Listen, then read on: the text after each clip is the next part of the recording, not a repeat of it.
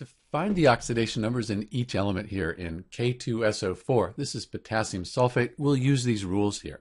So one rule to remember is that this is a neutral compound. There's no plus or minus sign up here, so it's a neutral compound.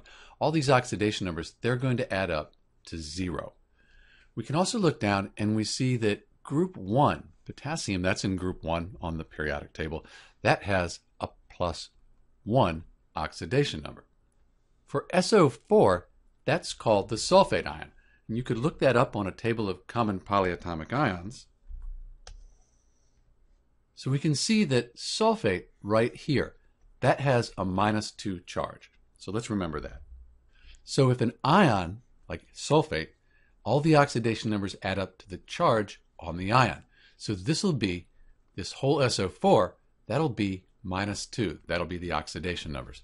And this all makes sense because we have 2 times +1. That gives us +2. Then we have this -2 here. They all add up to 0 because it's a neutral compound. If you want to find the oxidation numbers just for each of the elements here in the sulfate ion, there's a card right up here you can look and watch a video on how to do that. This is Dr. B with the oxidation numbers for K2SO4, potassium sulfate. Thanks for watching.